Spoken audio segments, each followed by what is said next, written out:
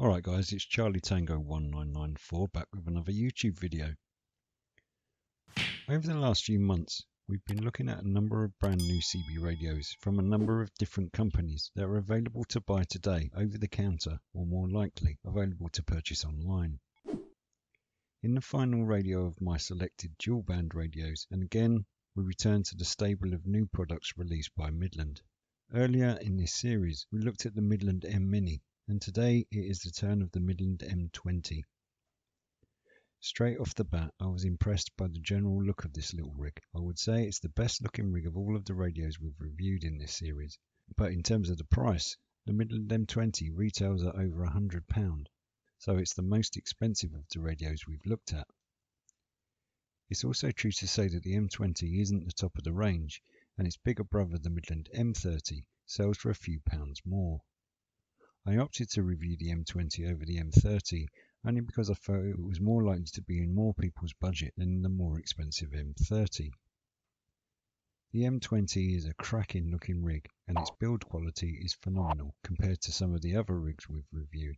It's a very up-to-date look with a nice LED display and a full set of modern features. One of the most unusual features on the M20 is the addition of a USB port, something I've not seen on a CB radio before. Taking a closer look at the radio, there are 4 push button controls, 2 small dials and a larger channel selector on the right. Below the mic socket is the USB socket we mentioned before, and on the right of the radio are the twin sockets for alternative Midland accessories. Powering on the Midland M20 is done with the right hand pot, which also functions as your volume control. To the left of that is the squelch control, which also gives you access to automatic or digital squelch by turning the dial fully to the left until you hear a click. Changing channel is done using the large channel selector on the right of the radio, as well as by using the up-down buttons on the mic, which we'll take a look at in a moment. The push buttons include the EMG button, which automatically selects channel 9. Next to that is the AM/FM switch, which in the UK norm selects either the UK channels or the European channels, and in other norms will select AM or FM. On the other side of the radio are the filter button, which activates the automatic noise limiter and noise blanker, and when long pressed activates the scan mode.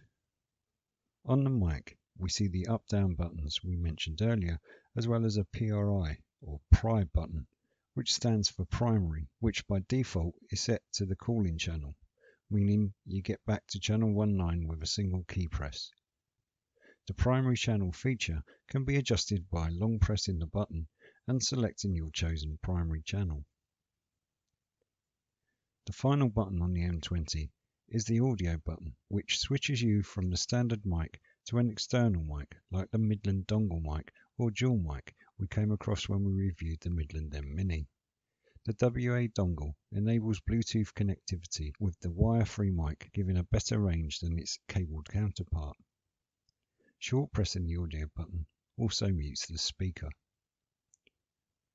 The Bluetooth capability naturally adds to the overall cost of the Midland M20, which, as we've said, ain't cheap, but add to that the cost of the WA dongle and Bluetooth mic and you're looking at a whacking investment of well over £200, which may be a bit strong for some. As well as the additional sockets on the front of the radio, there is the USB socket. Initially I wasn't sure what this was for, but what the Midland M20 gives you is a charging port for any of your mobile devices or batteries that might need to be charged whilst you drive, which, considering the plethora of rechargeable gadgets we tend to use, could be a handy little feature. Out of the box, the Midland M20 comes in the EU norm, but this can be changed by holding down the filter and audio buttons whilst turning the radio on. This then gives you access to one of 9 norms, including Italy, Germany, EU, SEPT, Spain, France and the UK. I love the looks of the Midland M20 and think it is by far the best looking radio out there at the moment. The build quality also is exceptional, with good sturdy controls and a high quality feel. Add to that the general aesthetics of the radio and the high quality finish, and I do think the Midland M20 deserves its price tag.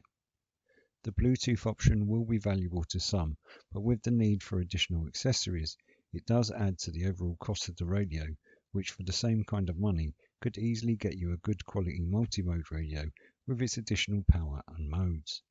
The USB port also is a nice addition and could be very convenient for a lot of uses.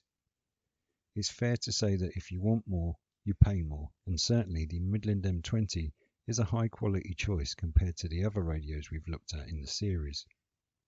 If you're looking for a modern looking, well designed and built CB radio with truly 21st century features and your budget can stretch to it, then the Midland M20 is the radio for you.